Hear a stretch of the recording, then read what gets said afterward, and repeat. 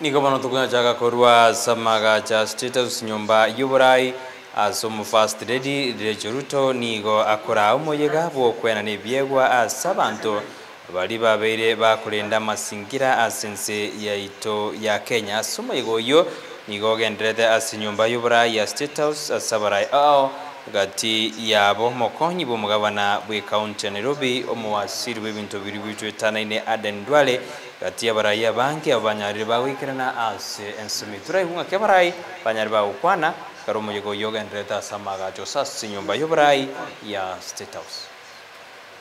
An event that signifies a crucial step towards nurturing the next generation of environmental champions.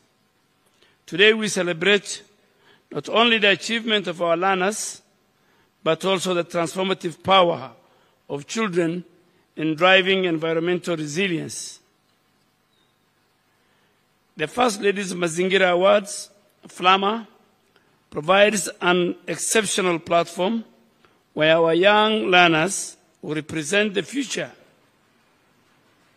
of our country will do good and will be remembered in environmental protection.